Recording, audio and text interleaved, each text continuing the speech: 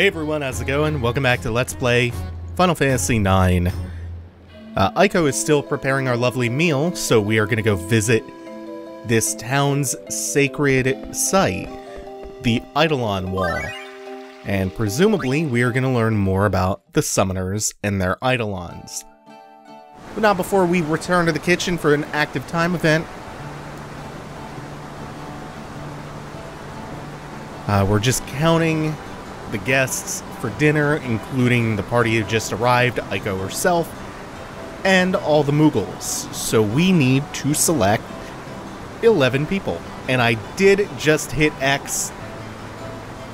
This is an old Japanese PlayStation game, which means for us in the West, who are used to X for confirm and circle for backing out of something, that's all switched around. And switching back and forth between like a lot of different games. And this rather old game, that does mess my fingers up very bad, but not as bad as when I played Metal Wolf Chaos for the channel and had Metal Wolf inverted controls drilled into my hands for everything else I played for several weeks. And hey, we saw Akina fall into the river last time, and now we have fished them out. And we will see what becomes of that after we get done visiting the Eidolon Wall, which is another one of those restricted zones that we couldn't pass through to earlier.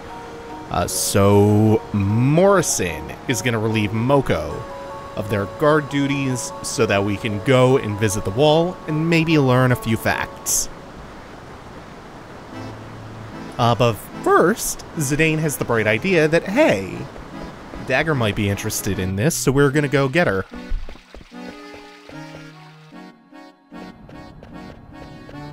She's been out here on the path into the city, just kind of, keeping to herself, pondering things.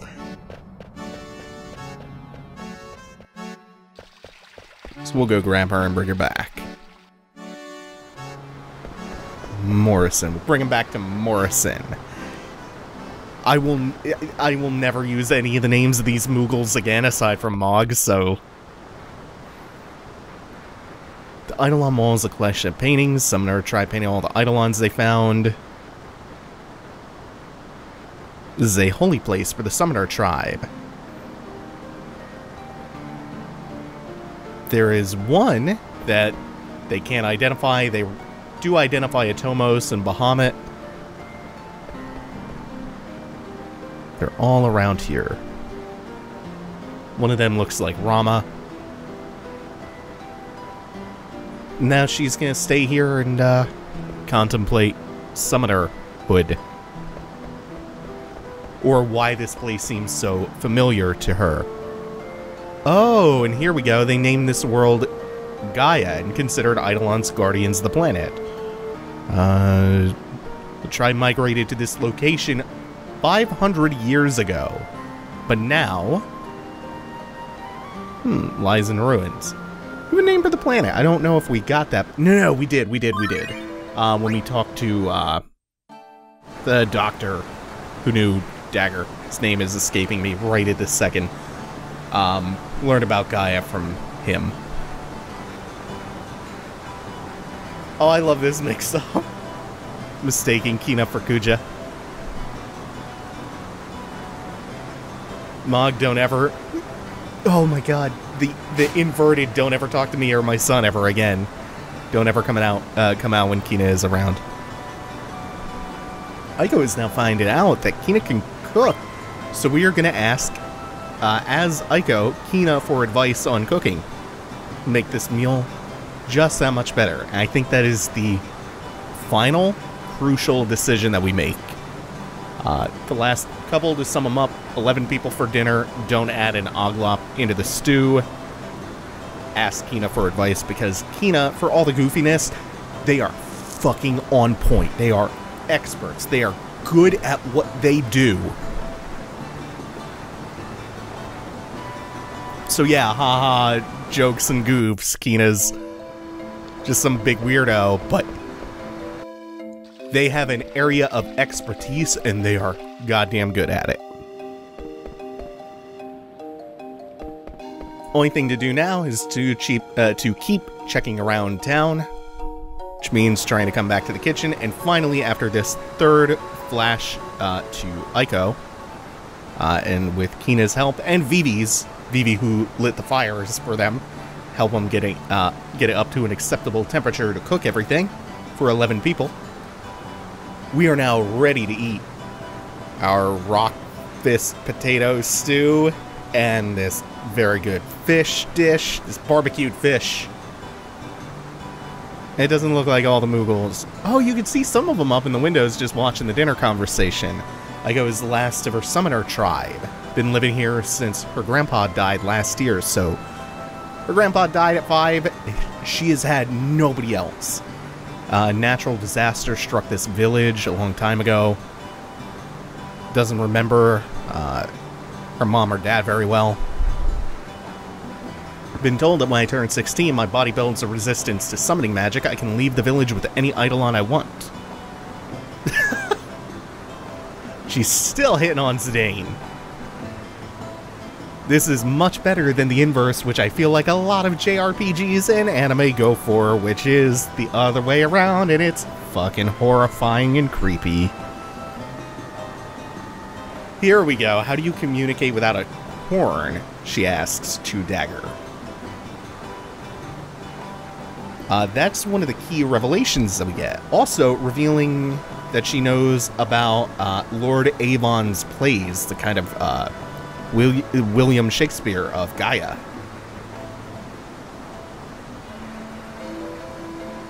So the way that breaks down is that you get way more dialogue out of the dinner sequence if you do the preparations for the food right, and the dinner thus goes well.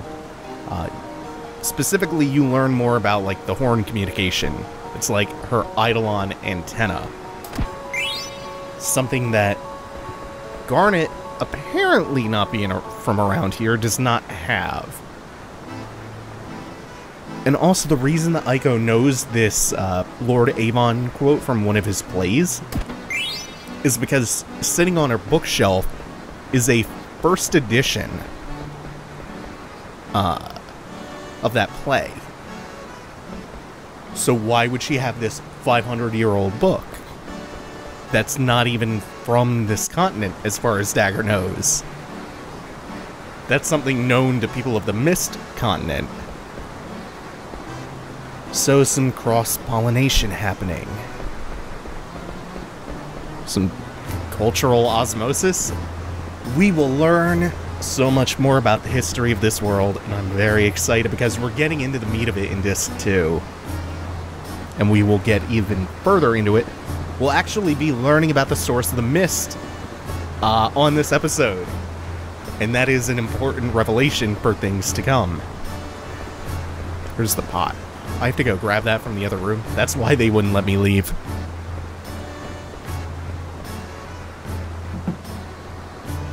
And bring that back to Eiko. We will be good to go. What the hell is this question? Do you know anything about the Iifa Tree? Then we want to go there. It's sealed with an Eidolon.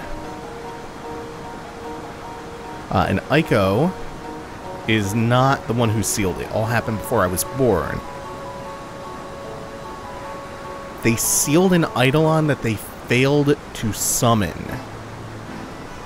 An Eidolon they failed to summon. But they used the power of another Eidolon in order to seal it. That's how powerful it was. This failed summon.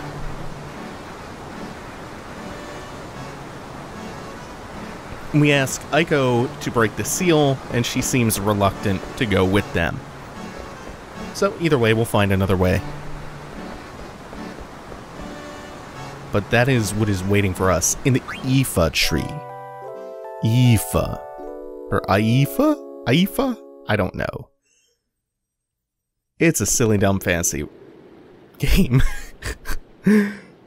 I am, however, the worst about that. I'm the worst at reading capital I's as L's. For whatever reason, it just never ever registers in my brain. Like, remember Laijutsu in Bayonetta?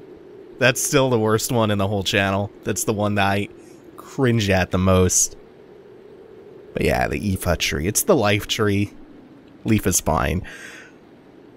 It's the, even though this came out in the year 2000, even now we know that that big tree is called Yggdrasil in a JRPG is played out, so let's at least call it something else.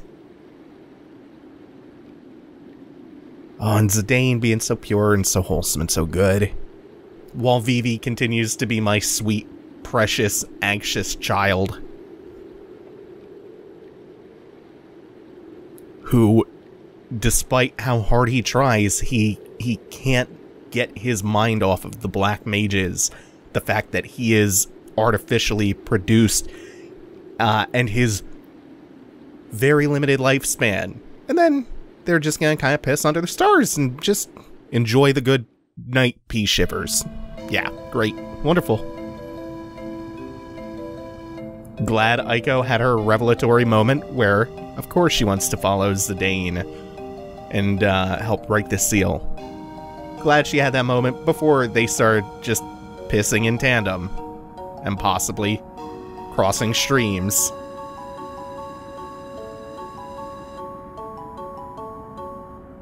No second thoughts for that. No second thoughts. She's gonna join in anyway, because of course she is. This is not a revelation. This is not groundbreaking. Of course she's joining us. So it's just further up the mountain path where we came from.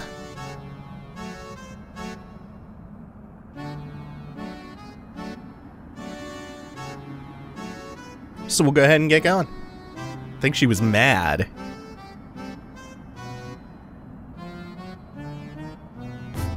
And notice how we have not gotten to save in this village full of Moogles. We won't either. You have to save directly outside of the town using the Moogle flute.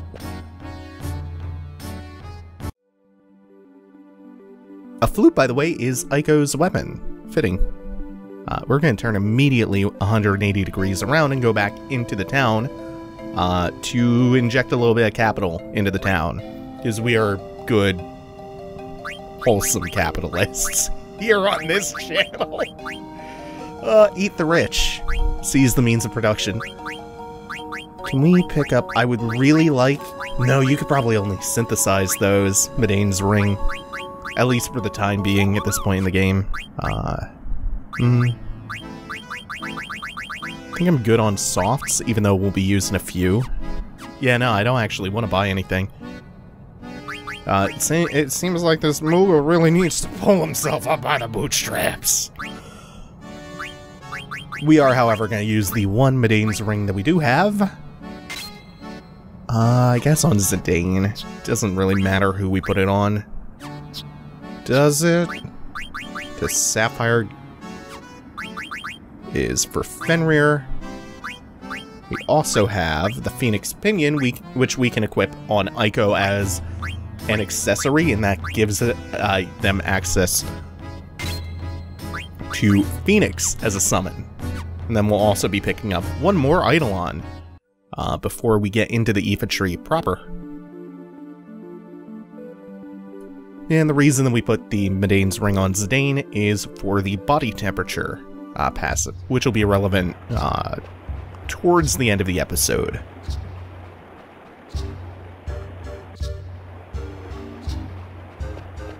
And this won't quite be where we backtrack to put the stones in to the obelisk just yet. Instead, we're going to hook up north and then take this short walk to the tree.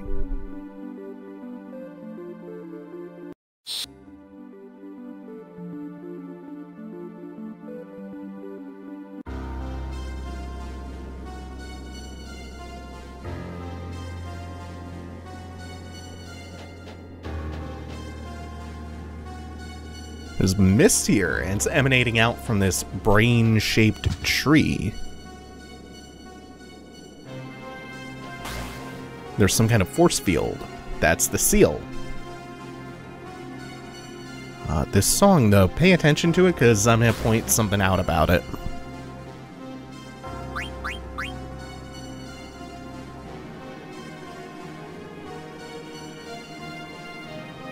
Alright.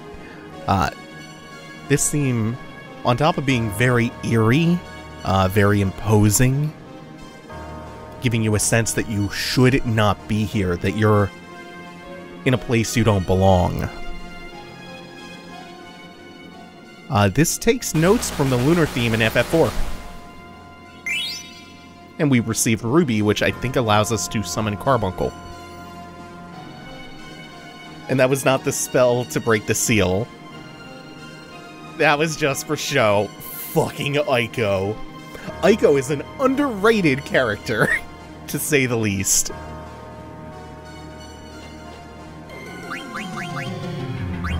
Oh yeah, and you get those synths and the percussion kicking in! Oh, this is so good, this soundtrack! I should also mention at this point that at the time of this recording, Nobuo Uematsu is currently in very poor health. So I just want to wish, and this, I don't know, I want to wish them all the best.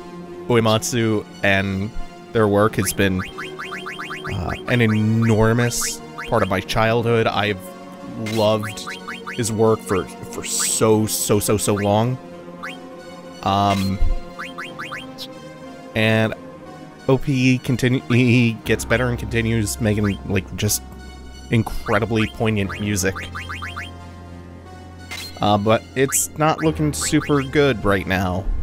He's put off all the work that he was doing indefinitely. So, nobody really knows the nature of what's wrong, which, that's kind of worrying as well. Not to bring the mood down too much, but I mean, I've done FF6, FF8, and now FF9, and just non-stop, probably more than any other aspect of the game, gushed about the music in all of them, because it's so incredibly on point and touching and powerful at all times, so... Ooh. Did not mean to exit the Iifa Tree. Yeah, I hope Uematsu recovers. And, I hope they get better.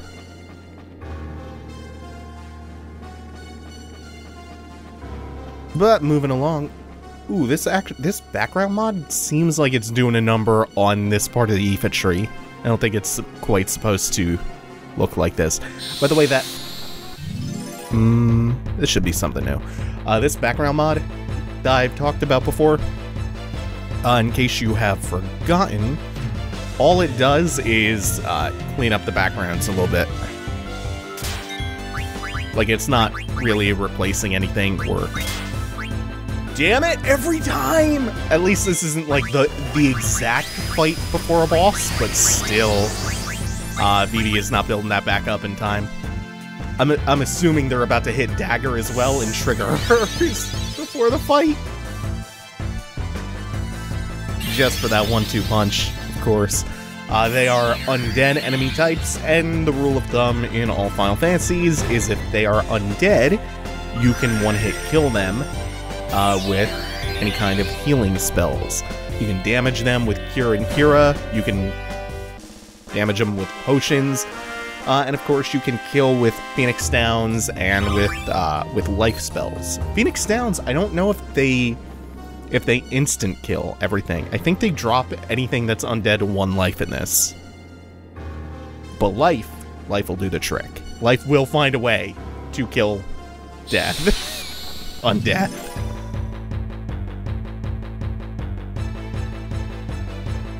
Oh hey, another new boy.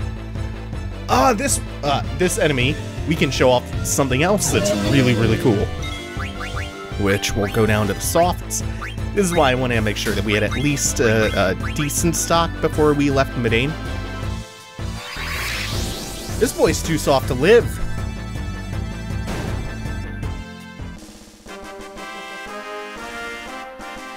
FF9 is either one of, or possibly, the only Final Fantasy game where you can instant kill monsters with soft.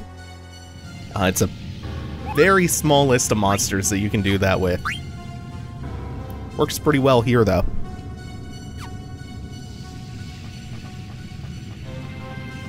Now, as for the dungeon itself, this is a surprisingly small dungeon for how important it is and how much foreshadowing actually goes on here, and how much exposition gets dumped in this dungeon. It's pretty small, it's pretty short, and it's more or less a straight line.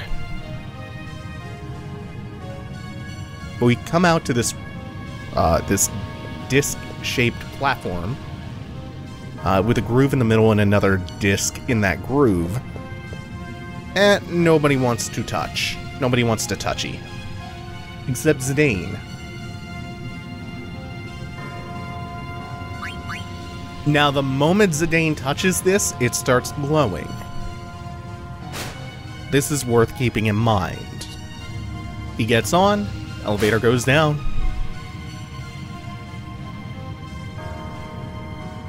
So no other party members touched it, so we can't ascertain whether or not it's reacting specifically to Zidane or just being touched.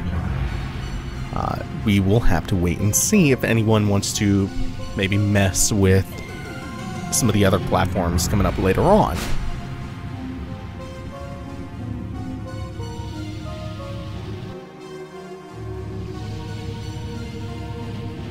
But this brings us down to an area, very dark area, where we just wind our way down these coiled, gnarled roots.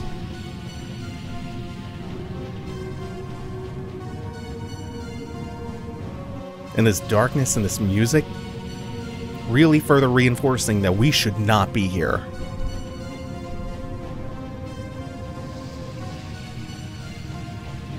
Also, check this out. This is a very different looking treasure chest than what we're used to seeing.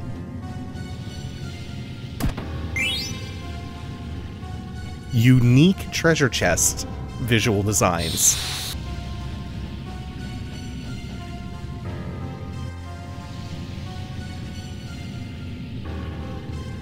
And now. Check this out.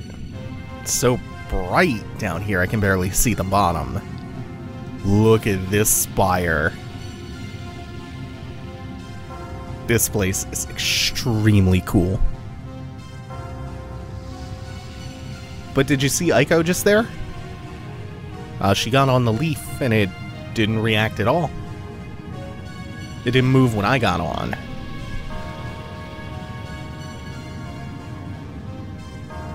Why don't we all try getting on? Eiko, Vivi, Dagger, Zidane last.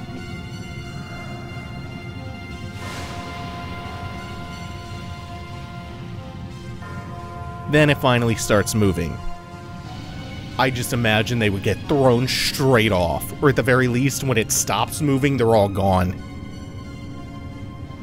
Nope, it's actually the glowing powder that's, I don't know, accounting for the physical impossibility of this. It's all because of the magic green powder shield. So, Mog, what do you feel inside the Iifa Tree? Something exciting.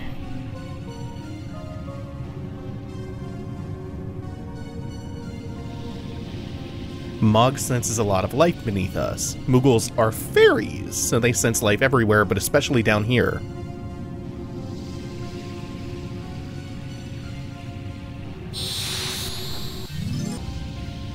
Oh, and that's a little bit disappointing. Just the same monster that we've seen before. Evil Forest and Gargan Rue had unique monsters too. If the mist comes from this tree, why does it only appear on Zidane's continent?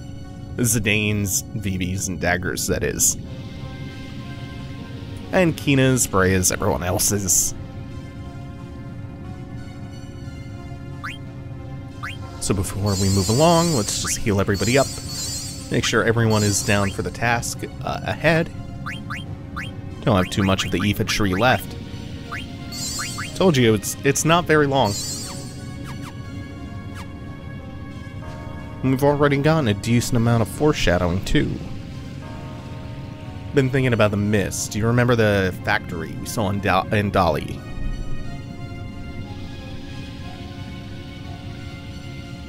The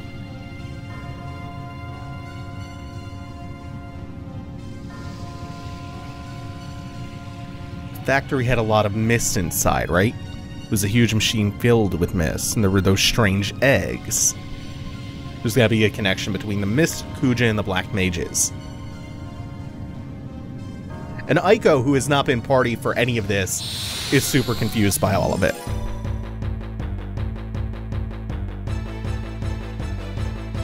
Oh, cool. This new boy, this new dragon boy, who is a Draco zombie, which means, doesn't matter how badass it is, it's not more badass than life itself. Bye.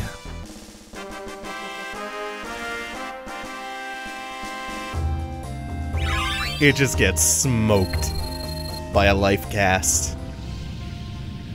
Now that we battled that, on our leaf elevator platform, we can finally see the bottom, or at least near the bottom. Because look at this! It's so cool.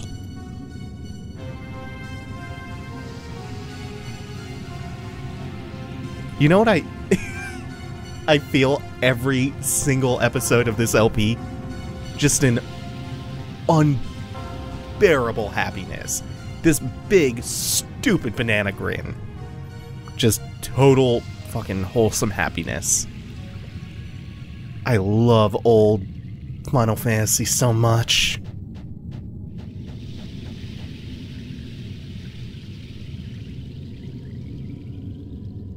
I am gonna besmirch this a little bit by pointing out this looks a little bit like the sword that Sargeras plunges into Silithus. Just a little bit. Also, that is a super sneaky chest. And if we had not found that, we would have to spend a long time trying to steal that from an upcoming boss. But now that we found that, there is nothing actually worth stealing from said boss.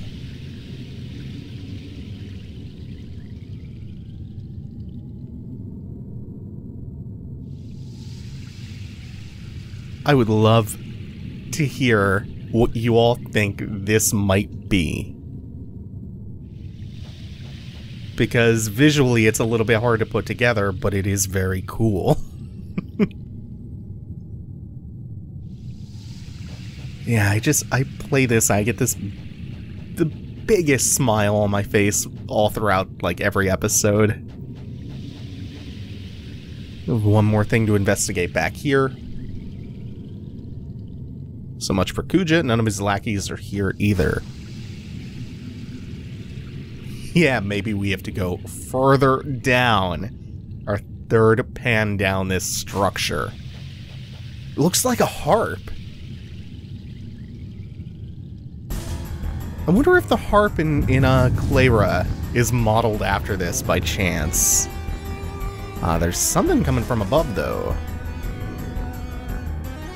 Startled dagger. Everyone's thinking it might be Kuja.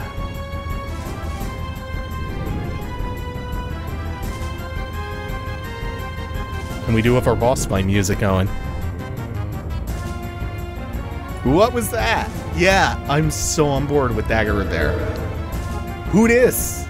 Who's this boy? That was this thing communicating telepathically saying so it wasn't Kuja. That's this monster referencing Kuja. Are you the one who makes the mist? It is not produced, it's a byproduct of the refining process discharged through the roots. So this tree has roots everywhere. It's the Yggdrasil. I contaminate the other continents with mist.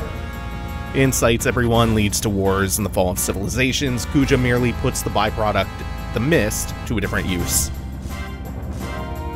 Kuja used the waste product to make weapons like yourself, VIII. I love that Aiko is the first one to be like, hey, I want to kill it. This thing sucks, I want to kill it. Defeat me, no more mist will flow, and no more weapons like this puppet will be made. And now everyone wants to kill it. So the Soul Cage's purpose is laid bare. It's to disperse mist, which incites people to fight. Or rather, the mist is a byproduct of what it disperses to get people to fight. Kinda, it's a bit more complicated than that, but we'll learn more in a little bit. The why and the how is also important here. Why is it doing this? How to get here? Who planted it? If anyone. We will get those answers. But hey, we learned a bit about the mist. And now it's time for a fight. Soul Cage has level 5 death. He will cast at some point soon. And that's not his only instant kill either. He's a spell called Mustard Gas, which inflicts a status that I think first showed up in Final Fantasy VI. It's, remember Edgar had a weapon that inflicted it? It's called Heat. It's basically, there it is. Well, I hope. Good. That Zidane is the only one who is hit by this. So far, so good. Yeah, so in 6, it was like a 2-turn Doom. In FF9 here, Heat will cause you to die if you take an action while afflicted with it. What I forgot is that you can cure it with ice and water magic cast on whoever is afflicted, which is pretty cool. It's a pretty cool counter. Alternatively, I did put Midane's ring on Zidane to give him access to the body temperature passive, which prevents him. Every status effect has something that counters it, like that antibody, body temp, Insomniac, Loudmouth, all this. However, since he is stricken by death, and is not getting a good opportunity to rise back up without being instantly killed again, he's just gonna have to stay on the floor. And remember the real trick, as always, because it is undead, the real trick is to one-shot him with life. Just cheese him on out. But you saw how the fight goes. It's just, you know, a lot of mustard gas and leaf swirl. The only other thing to note is, if you attack him with fire, which you would think would be a natural counter against him, I think he is weak to it. The only problem with doing that is he will immediately counterattack if you use fire magic against him, or anything that does fire damage, like the Phoenix Eidolon.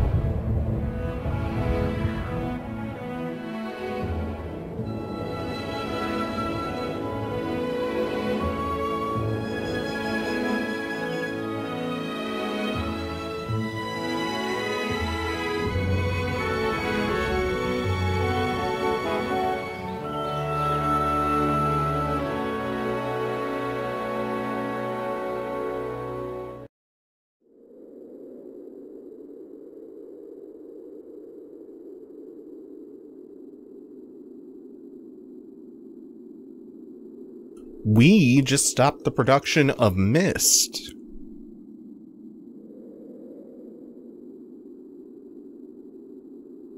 That changes the math on a lot of things back on the...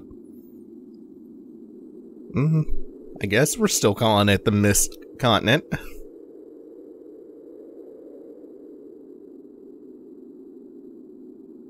Why suddenly am I just getting a bunch of Mist puns popping into my head? Like Mist connections, that's not anything. Now I'm thinking of Mr. Mister from, Aqua Teen Hunger Force. Great. Lovely. When he gets pissed, you get missed.